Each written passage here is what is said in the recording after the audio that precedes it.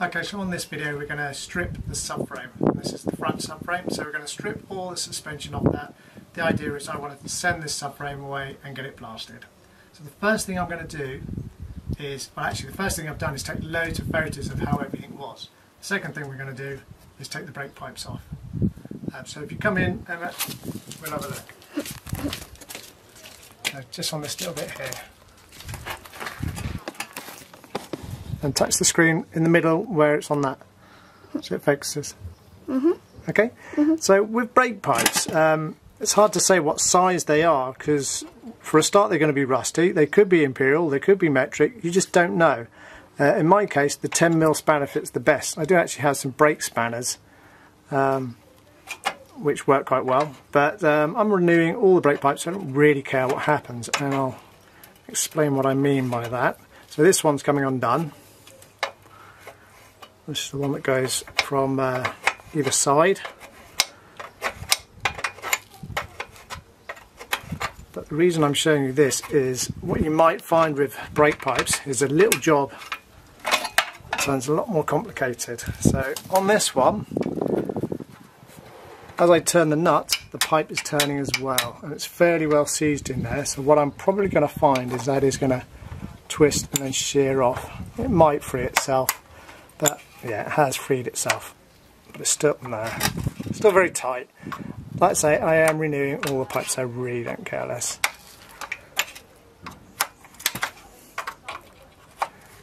So once I've done those, I'll then take the flexi off, and probably this copper fitting here, because that's a nice fitting, and I know they're quite a lot of money, these.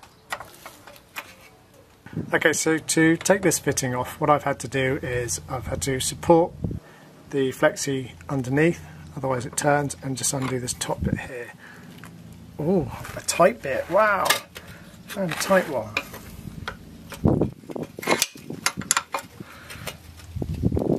There it goes. So that will release this lovely fitting, and while I'm there I will also undo this nut here. Again, you have to hold the underside. I think that nut was 15/16. Okay, that wasn't overly tight.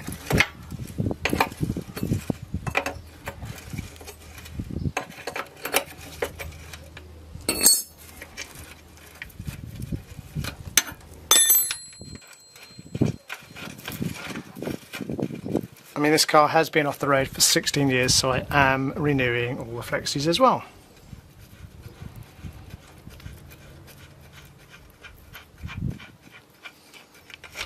Okay, so that is off. I don't think I've got replacements of those nuts, so I'm going to make sure I don't lose those.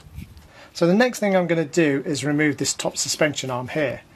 Now, to remove that, you really need to compress the rubber, which is up here, the suspension cone.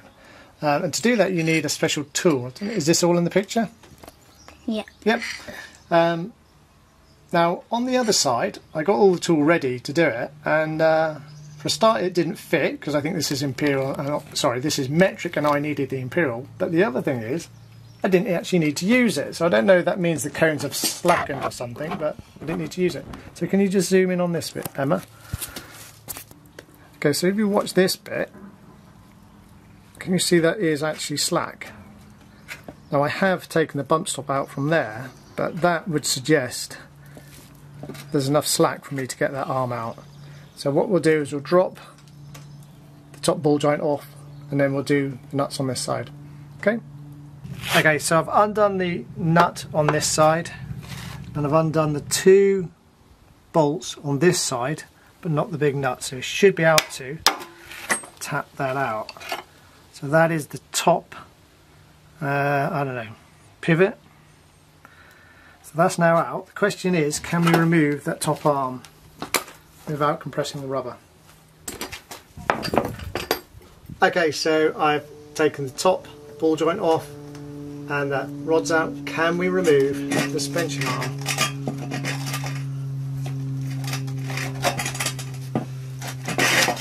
And the answer is yes. So without compressing the rubber, I've been able to remove the upper arm. Now, to actually get this off, you have to get a pry bar.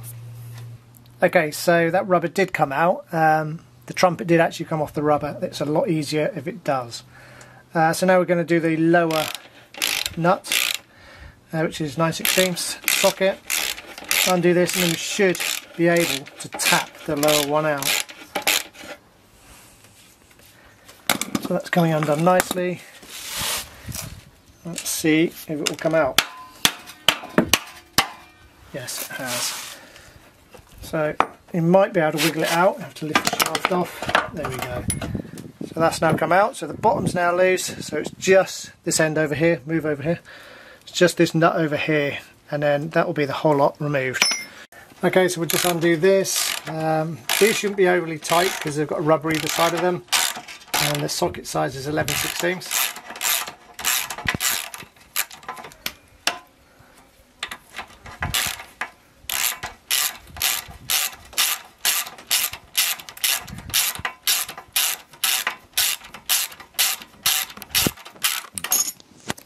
That is off. Okay, so everything is now undone. We should be able to get that out and then pull that out. There we go. That is all the suspension and the hub removed on the front. Okay, so one of the last bits we're going to do is remove these top bump stops. You need to get a spanner underneath, on the nut underneath, and it's quite awkward. What I have found is when I've touched this one, it has fallen to bits, but I'm still going to get this nut undone. So I'll do those, and then it will be engine mounts down there, and that'll be it. Okay, so that's the front subframe totally and utterly stripped and ready for the powder coaters. I should explain, my little girl, who's 9 years old, helped me film the whole thing, and I think she did a fantastic job. In some cases she didn't know what I was looking at, but it's hard to expect me to expect her to know what I'm looking at, but I think she did a really good job. Anyway, thank you for watching. All those bits will now be cleaned up, and hopefully I can reassemble everything on a nice new, freshly powder coated front subframe. Thank you for watching. Please subscribe and watch out for some more videos.